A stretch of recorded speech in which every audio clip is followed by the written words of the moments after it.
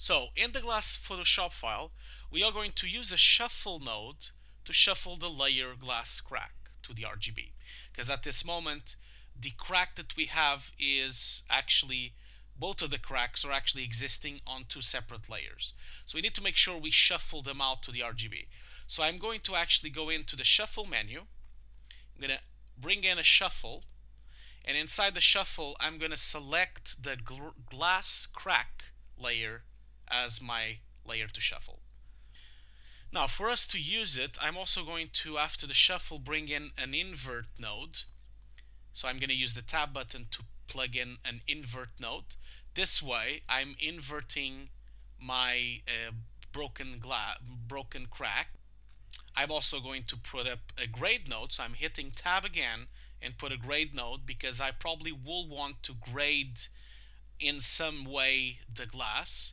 And then after all of that, I'm going to put a pre-molt. So I'm going to hit tab again and put a pre-molt so I can actually pre-molt the texture that we have in this stream. Once that texture is pre-multiplied,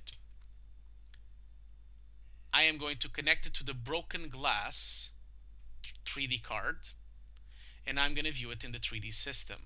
Of course, now what we have is we have the 3D card that was the one that we used for the placing, and the broken glass 3D card is actually showing up on the origin 0 point because it does not have any YX coordinates. It is actually, if I open it up, it is still 0, 0, 0. So we need to position it in the correct place. Now, if I go back to 2D, one thing I did forget, if I look at my pre-multiplied, as you can see, this was not really what I wanted. I did forget one thing. It was my mistake. In the invert node, you want to make sure that you just invert the RGB, not the alpha. Otherwise, the invert will occur to the alpha channel as well, and we don't want to do that. We actually want it to still become black, but pre-multiplied and inverted only on the RGB. So once you've inverted on the RGB, you've graded the crack as you would like. Open up the photo frame card that was the reference and open up the broken glass card. And I'm going to bring in this translate X, Y, and the rotations into the new card. So I'm going to basically click and drag the X, Y, and Z into the X, Y, and Z of my broken glass. And the rotation X, Y, and Z, I'm also going to click and drag into my broken glass card. Yeah, there we go. So now it's working.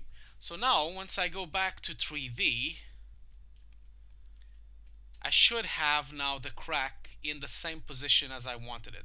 But of course the crack is way too small. And now at this stage, since we already have correctly put the crack in the location where we wanted it, we could now basically disable the photo frame card because we don't need it right now. So now let's just have a look at the result by using the merge node that we've put in. So I'm going to put the viewer into that merge node. I'm going to switch into 2D mode. And now, of course, the crack is way too small. So it's just on the little corner there. So what we do need to do now is we do need to scale up the crack slightly. So I'm going to go into my 3D card. I'm going to click on it so I can open it up. And I'm going to scale it up ever so slightly so we do have a bigger crack. I'm also going to move my crack so it actually fits better into the image. At this stage, I'm also thinking of actually rotating my crack in a different way because I do want it to actually look a little more realistic. So I'm going to rotate it, but I would probably leave it like this. This is all up to you. That you can tweak it more, you can make it more realistic, you can make it smaller if you want. But the bottom line here is that we do want for it to move with the camera and be correctly tracked into the footage. But as you can see, just by me scrubbing, you can clearly see that it is working exactly like we wanted it. It is actually not sliding. So now that we have a system, let's just, like I said, we just can continue to put extra things. And of course, this tutorial, of course, is limited by time. But you can always put extra textures into this scene. We can always go and make new matte paintings to put on the walls. You can make holes in the walls. You could put scratches in the wood of the table. You could put another photo instead of this photo. You could literally change this room dramatically. That's the whole idea with this tutorial. I'm trying to show you a technique using 3D tracking in Nuke to basically change the entire environment of a room without necessarily having to go to a 3D application. So we can just go in ahead and just like before, we have all the textures up here. So let's pick up the wall.psd and let's control or command X on the wall PSD. And again, like before, let's just make a new section, a new backdrop over here.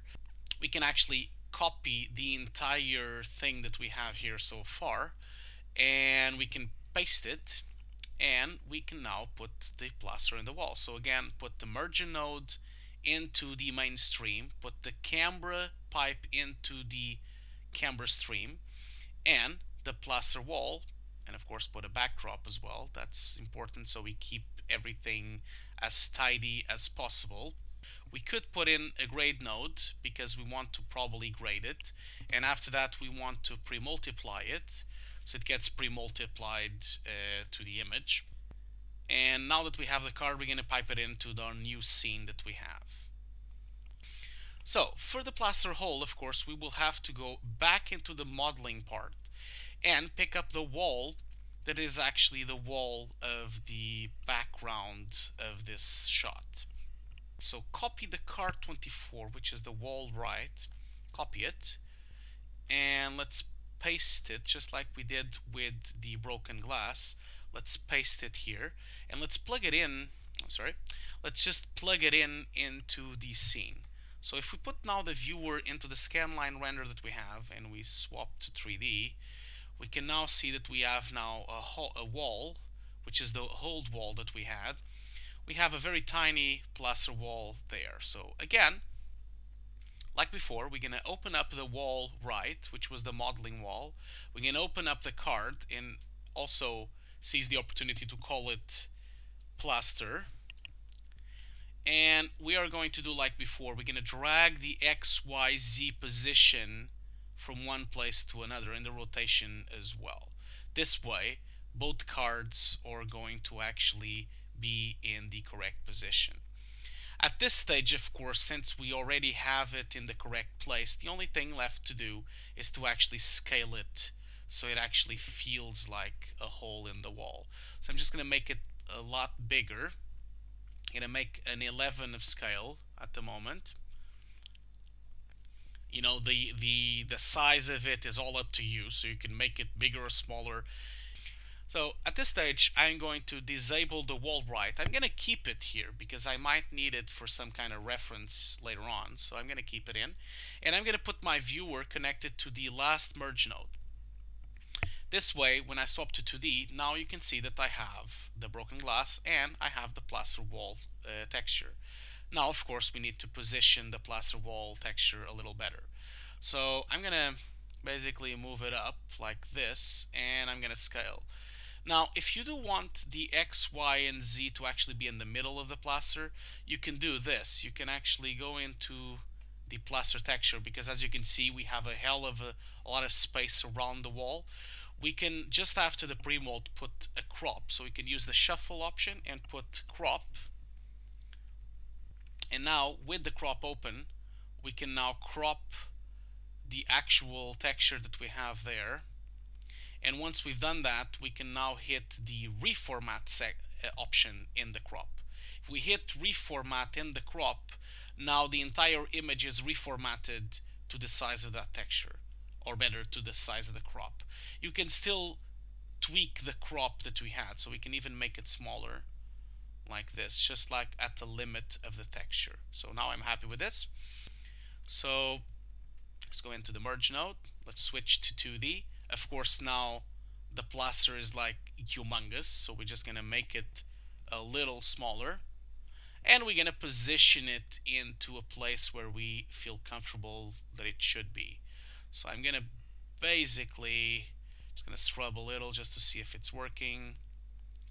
Yeah, I'm happy with that place.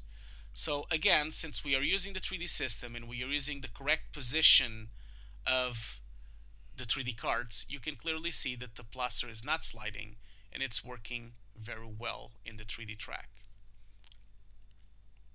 It is very sharp, but again, this is why I'm actually separating every single element on the merge node, because since we've separated, you can always bring in a defocus node and just tweak it. So for example, if I go into the last frame, if I zoom in, you clearly see that the plaster is not blurred like the background. So we can just before it gets merged, we can, after the scanline render, we can put the defocus node and just tweak the defocus until we feel that it's actually matching the wall. It is also way too bright, so I'm gonna also go into the grade node that we put in, and I'm gonna lower the intensity of this entire section and also increase a little the gamma. So I'm gonna basically lower the highlights and increase the midtones so it looks a little more blended into the background. I probably also would like to make it a little less saturated. So I'm going to bring in a saturation node by using the tab option again. And I'm just going to nudge the saturation down so it feels a little more like it's actually part of this room. Now, of course, it is up to you to put extra things. I am not going through the entire comp just like if I was doing into production, because a comp like this in production would actually take several days to actually finish. So now that I'm happy with the plaster, I am going to continue, and now I'm going to start putting a few splatters of blood in the table.